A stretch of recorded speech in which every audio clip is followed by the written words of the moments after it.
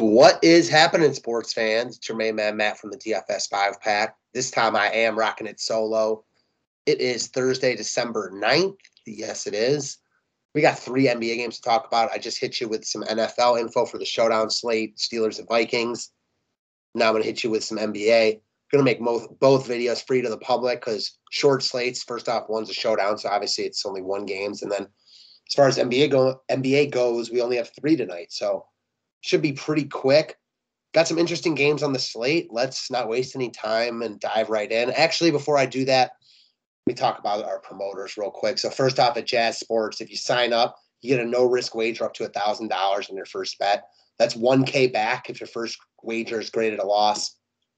Really pretty much self-explanatory. Can't beat it. And as far as loose lines goes, you get really good lines and odds over there, reduced juice and other perks that they're offering. You also get an additional 50% off when you sign up there. So check out the description. Check out the links in the description of the video. Would appreciate it if you guys check that out. And yeah, let's touch on this NBA tonight. So again, 3 games. A couple of them are in prime time. Actually, only 1 game, I guess, is on national TV. Let's check it out. It's got to be the Lakers game. Actually, no primetime games with the NFL tonight. Utah Phillies on NBA TV, so that's the best we got. Now, all the games are pretty early, so the last game starts at 8:30 Eastern. That's nice. Usually NBA slates are going on late throughout the night. I like to get my beauty sleep, so tough for me to stay up on those West Coast games. I'm excited that the last game tonight's at 8:30. Starting with the first game, however, we've got Utah and Philly. This should be a good game. Small spread. I believe the line's 3. Yes, it's 3, 216 total. Every line on this slate is 2.5, 3, and 4. So very tight spreads. Starting with Philly, Joel Embiid is starting to look more and more like the Joel Embiid we know and love. Played last night. So did Utah. Never love Embiid on back-to-backs, but we're still getting Embiid with no Simmons. There's other really good plays on this slate, Nikola Jokic, for example, and it's going to be hard to play both of them. But I do like Embiid a lot here. I think that I like Jokic a little bit more, but it's close. I don't think either of them are musts, and I can understand why anyone would like Embiid more for sure. Get up spot, NBA TV game. Not really, not like that's a get up spot, but still, get up spot against Gobert. I like Embiid here. Tobias Harris, 7,600 is fine. I usually don't like going to guys against Utah, but it's a small slate, so I'm fine with Harris. No one from Philly is going to be a priority for me on this slate. I mean, even with only 3 games, we've got 6 teams to choose from. Philly is not where I'm going to get a lot of exposure to, unless we get some injury news. We've got Danny Green sitting there at 3,400. Where is he at? 3,300, excuse me. I'm fine with it. I think you could probably do worse. Could probably do better as well, though. Utah side looks a little bit more desirable. Starting off, you've got Rudy Gobert. If you don't want to spend up on a Jokic or Embiid, Gobert looks like a nice look at 8,400. Wasn't really needed last night against Minnesota, but was awesome against Cleveland the game before that. I watched a lot of that game. He was awesome defensively. I have no problems with him at 8,400. Donovan Mitchell, 8,800, 45 plus and 5 straight now. He's playing really good ball. He's not a priority for me here, but I do like their price tags. So probably more likely to get to either of these guys than Embiid. Neither of them are musts. Now, Conley played the last back-to-back Utah had. There's always some, chance that he sits tonight. If he sits, you get Ingles much more in play, Clarkson more in play. But as of now, my 2 favorite pieces of Utah are going to be 2 cheap guys. One's Rudy Gay, who I prefer if Hassan Whiteside's out, but you've got under 4K Rudy Gay playing bigger minutes for Utah right now. Again, they rolled last night. They rolled last night, won by 32. He wasn't needed to play big minutes. And then the other guy's Royce O'Neal, who just continues to be productive. Now, I feel like any one of these games, this is going to fall on its head, or he's going to fall on its head, excuse me. He's not a guy that's going to put up 30 plus forever, but he's playing really good ball right now. And on a small slate of 4,300, he looks like one of the better value plays out there in any format. I'm sure he's going to get a lot of love with that. Right now he's projected to be upwards of 20% owned. All right, next up, we've got the Lakers in Memphis. The highest total of the night here, 223.5. Lakers favored by 3. The Grizzlies finally lost last night without Morant. Dylan Brooks got ejected late, and he wasn't great. He was in foul trouble the entire game. He's getting a ton of love on this slate, coming in as the most popular player on DK. It makes sense. Pace up spot against the Lakers. He's 6,200. There's a ton to like about Brooks here. Now, they haven't played in a lot of close games, so that's skewing the minutes a little bit, but I imagine he's going to play 35 plus here, and at 6,200, he looks like one of the better plays on the slate. Tyus Jones at 6K. More solid than spectacular, but he's a cog type.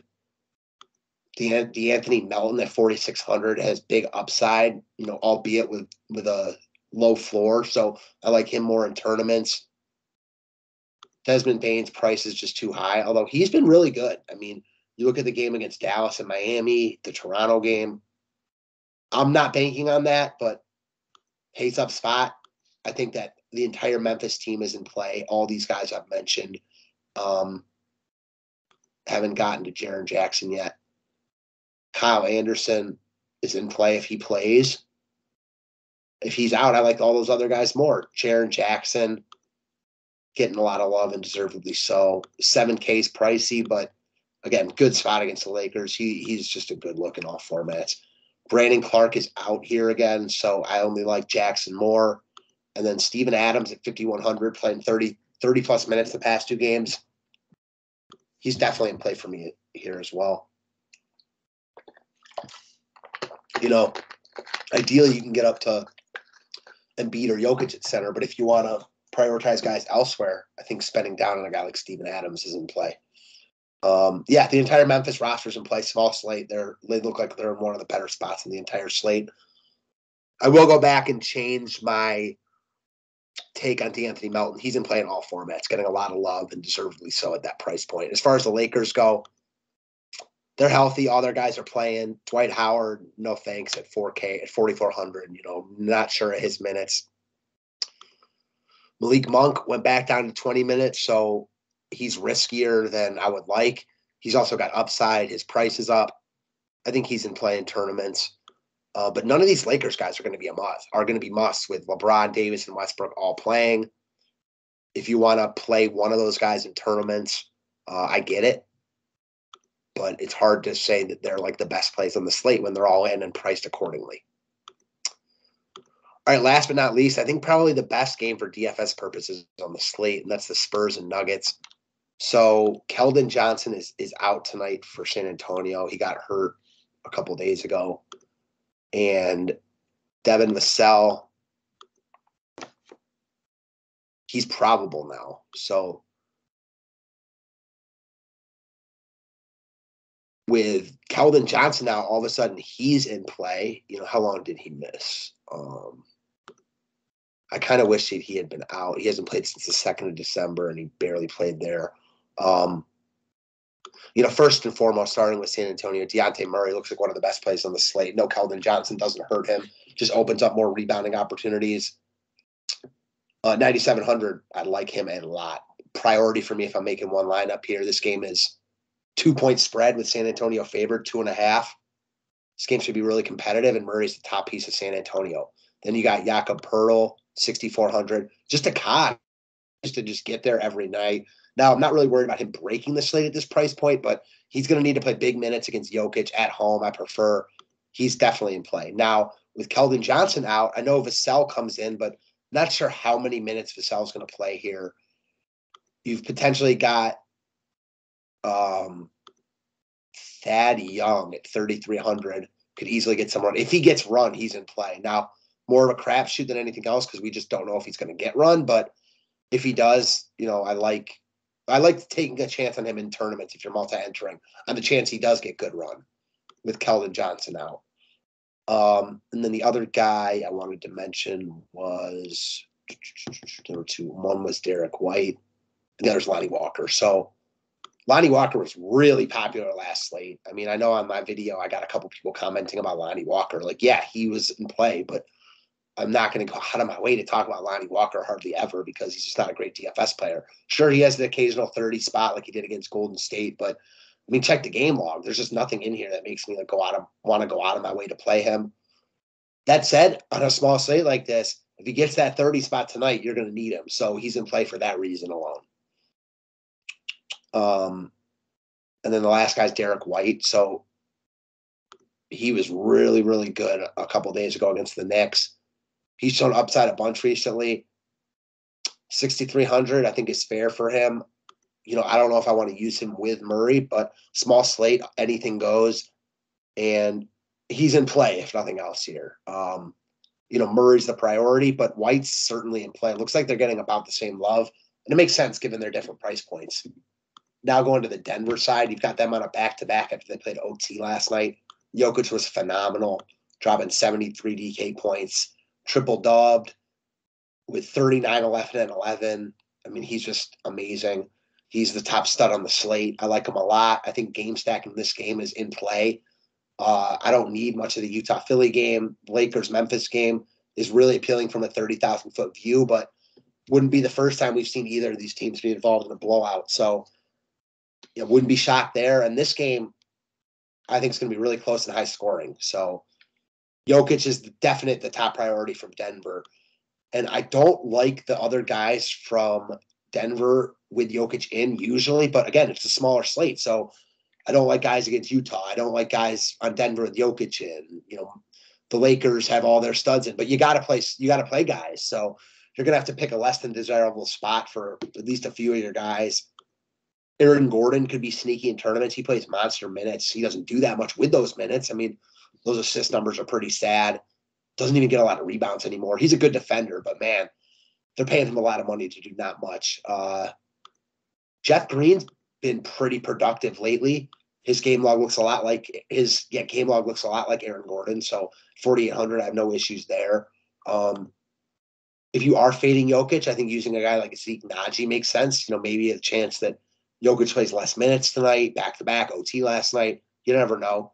And then the guards, Bones, 3,500, I think is in play. He'll probably get decent run here. Campazzo at 3,800 is fine. Monte Morris at 5,400 is fine. All these guys look about the same to me at their relative price points. My favorite is definitely Monte Morris. He's also the most expensive, so do with that what you will. I'm building right now. I hate to be prisoner of the moment, but let's go with this game right here. Go Jokic.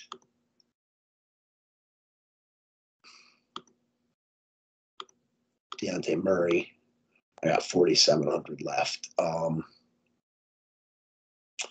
There's guys all over. I'm out to a line right now. Give me Dylan Brooks. Give me D'Anthony Melton.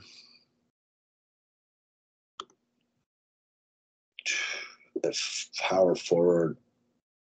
Give me Rudy Gay. Give me Royce O'Neal at forward.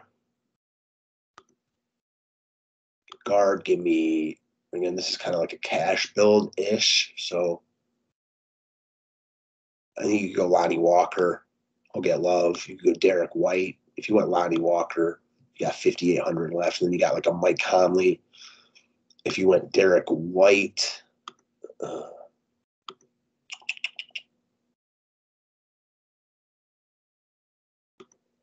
you got 32 left. Is there anyone even down there that we were interested in? Not really.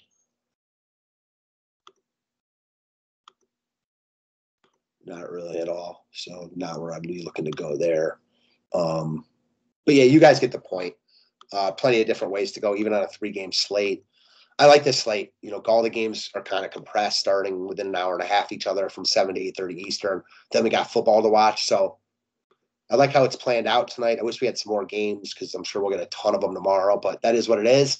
And I'll be excited to talk over that big ass slate tomorrow. So thanks as always, guys. Appreciate it. Have a great Thursday.